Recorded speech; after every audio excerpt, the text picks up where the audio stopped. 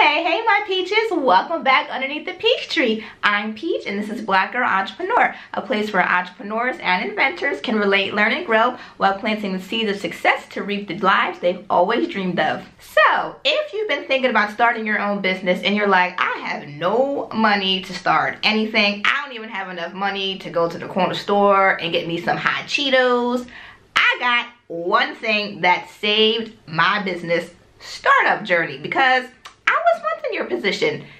I'm kind of still in your position because a sister is broke, but I digress. I had no money to start my business and I didn't know how I was even going to start. And when you're starting your business, everybody makes you feel like you need thousands and thousands of dollars to start. No, you don't.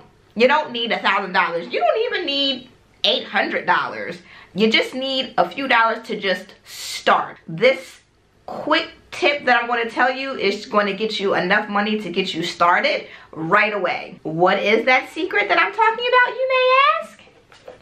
Baby Jordans! These things sell like hotcakes on the internet. I sold my son's old baby Jordans for about $25 to $30 a pop, depending on how much they cost me originally. So I think originally they cost like, I don't know, like 60, 50 some dollars, but when they're a baby, they're not walking on the ground. The shoes are completely fine. They're basically brand new. And you know, babies grow so fast that they grow out of them quickly. So even this shoe here, this shoe is a 4C, and as you can see, the bottom is barely even used. Even if the bottom is used, like some shoes I did have that he would run around in when he was a baby, learning how to walk, of course, I would just take a toothbrush, a little soap and bleach, scrub it, and it's good as new. People love these things because nobody wants to pay $60 for baby Jordans, except for us, clearly. But anyways, but if you can get them for half the price and they're still brand new, who's not going to want to buy them? I know for a fact because I sold like 5 pairs. So I was able to make, I think it was like maybe around like $250 or $300 just off of reselling my son's baby Jordans, because he did have a lot of baby Jordans.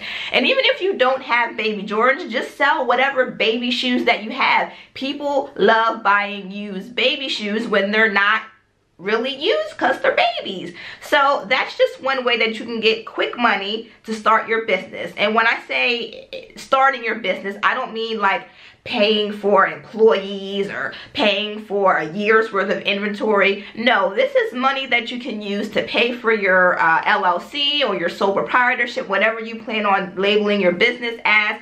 This is money that you could use to get somebody to help you start your website, build your website. This is money that you could use to do a little bit of advertising, like maybe you need flyers started or anything small like that.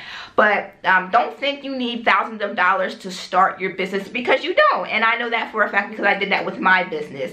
Yes, when you get further along in your business, you will need more money. But to start, you really only need a few $100s just to get you up and running so that you can start working behind the scenes. So for instance, with me, I didn't have any money when I wanted to start my headscarf business, but I knew all I really needed was a few materials to just use so I can kind of design my prototype so I could test it, and that really only costed me a few $100s, which I was able to do.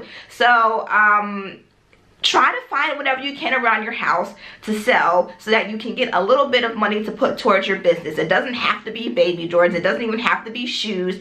Maybe you have shoes that you barely even wore. Maybe you have clothes that still have tags on them, or you just really have to get creative when you're trying to get money for your own business.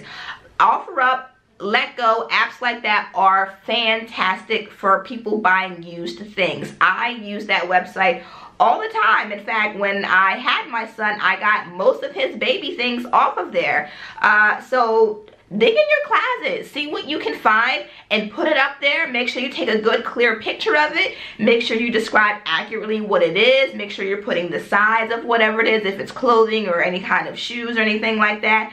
And you know, just meet up with people. Make sure you're meeting in a safe place, meet in a public place. Don't be trying to meet in back alleys or going into people's houses, but that's really all it takes. So start digging in your closet, see what you can find, because I know you have some stuff in your house that you ain't been using in the past 8 years that you can sell and get some money to start up your business. So get to it.